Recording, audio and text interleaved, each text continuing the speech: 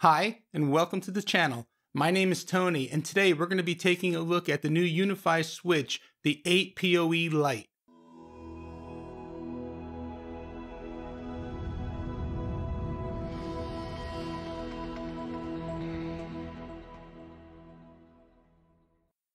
In the interest of full disclosure, I want to thank Ubiquiti for sending me this item for my review. However, I am not being paid for this content, nor is Ubiquiti editing or approving the content before it's published. All of the opinions and views you hear are my own. That being said, let's head over to the computer and get started with today's video. So we're looking at the new Unifi Switch Lite 8 PoE, model USW-Lite-8-PoE. This switch is currently retailing on Ubiquiti's website for $109, which, by the way, is the same price as the older US-8-60 watt switch. So just as a side note, I've installed many of the older US-8 60 watt switches in residential environments with absolutely zero concerns or issues. I'm hoping that this new switch has a similar track record. So inside the box, you get the switch itself, a 60 watt power adapter, and as an Apple user, that looks very similar to the MacBook Pro or MacBook power adapters that Apple ships with their products. You get a flexible mounting bracket, which we'll take a look at in a second, the installation hardware, and a quick start guide and instructional book. Taking a closer look at the unit itself, on the top you have the Ubiquiti logo. On the front you have the 8 gigabit Ethernet ports.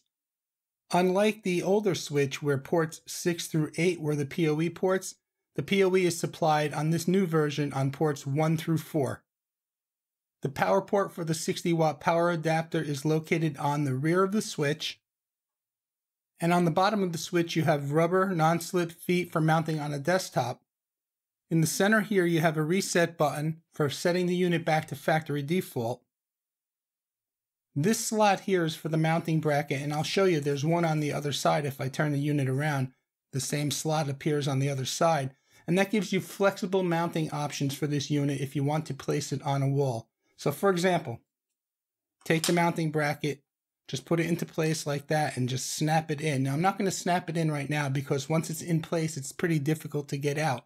However, depending on where you place it, so if I snap it in like this, facing the ports, you can mount it on a wall where the Ethernet ports are facing upwards. So if you picture this being the wall here, and the unit was down like this on the wall, the Ethernet ports would be up facing the ceiling.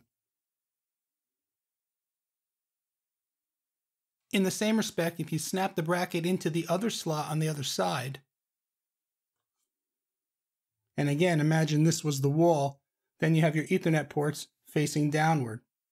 You can also have it so that you have your Ethernet ports facing sideways on either side, again, depending on which mounting bracket slot you use. So you get various flexible mounting options with this unit. The new switch is a Layer 2 fully managed switch with 8 gigabit Ethernet ports. 4 of the ports offer auto-sensing 802.3 AT PoE Plus power for Unifi access points and other PoE devices. The Unifi Switch Lite 8 PoE can be managed by the Unifi Controller. Just note, it has to be version 5.13.10 or later. The switch has a sleek new design, weighing in at just under a pound at 15.87 ounces. The maximum power consumption is 8 watts. Each of the PoE ports have a max power of 30 watts. Keep in mind, however, the power adapter is a 60 watt adapter, so maxing out all 4 ports is not recommended. All this said, let's get on with the setup and adoption in the Unifi Controller.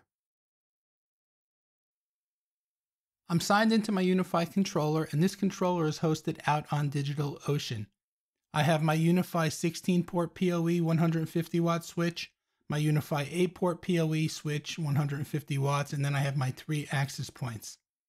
I do have the new switch plugged in, it's powered up, and as you can see in this photo, it's got the white light and it's ready for adoption. The blue cable is connecting it over into the existing Unifi 8-port 150 watt switch. And just real quick, take a look at this photo.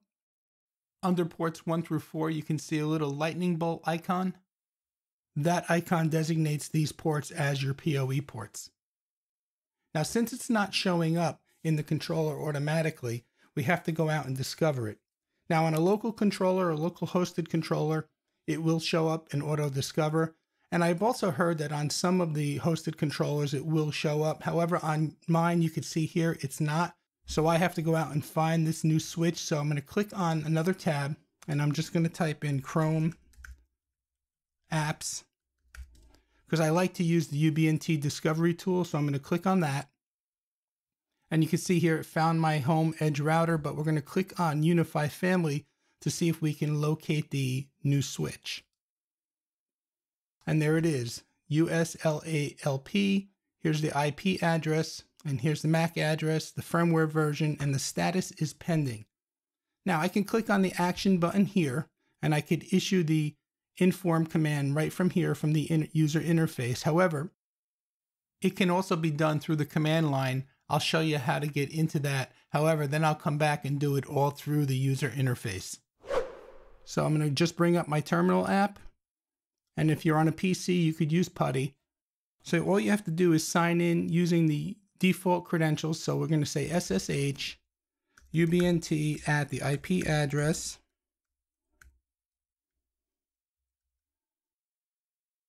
And it should ask for the password. Now, the first time you do this, it's going to ask you to add the fingerprint to the local file. But for right now, I've already done that. And I'm just going to go ahead and put in the default password of UBNT.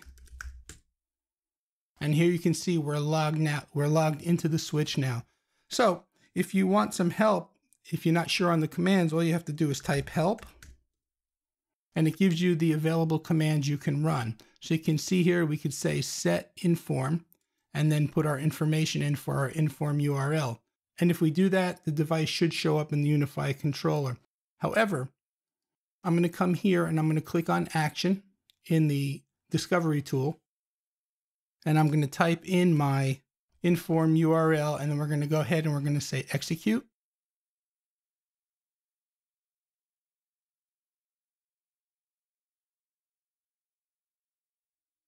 And hopefully we should see the switch show up, and there it is. And see here, it says pending adoption. So now that it did show up, I can close this and I can close the discovery tool and I can come up to the switch, come over to the right and say adopt. And here you see the status says adopting. Sometimes if it takes a long time, oh, there we go. It's provisioning now. I was going to say, sometimes you have to issue the inform command a second time, but I did not have to in this case.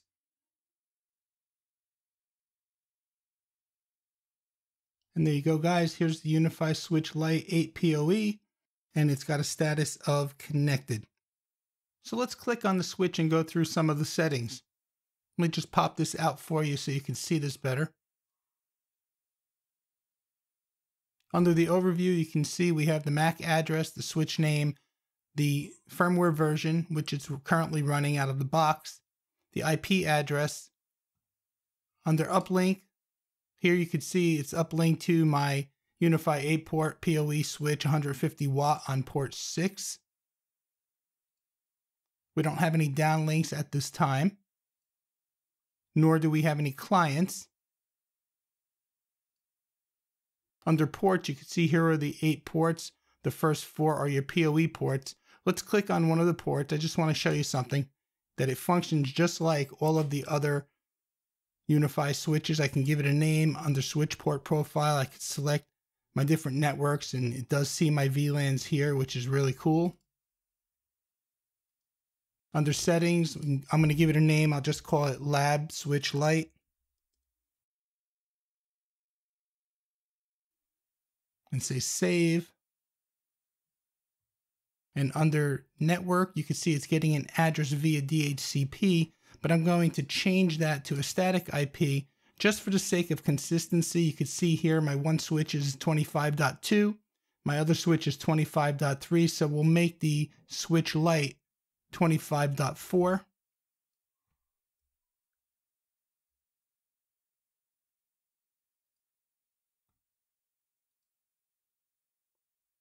You can see now the switch is provisioning. And you can see here the switch has an IP address now of 25.4. And finally, under the Tools menu, you can go into the switch command line just by opening up the debug terminal. So far, overall, I'm really liking this new switch. I like the new design. It's sleek, it's clean, it's white. It'll fit nicely in any home environment, maybe on a desk or on a wall unit shelf. I think it would be a great addition to an existing Unifi network if you need additional ports, say maybe more than 5, but less than 16. I also think it would work well in a small retail space, maybe a hair salon or a clothing boutique, something of that sort. If you found any value in today's video, please give it a thumbs up. Be sure to check out some of my other videos up above. Please remember to subscribe, like, and share the video. And as always, guys, I want to thank you again for using my Amazon affiliate links. I know they don't change your price, but they do help out the channel. My name is Tony with Quik Tech Solutions. As always, thanks for tuning in. Stay safe, and we'll see you next time.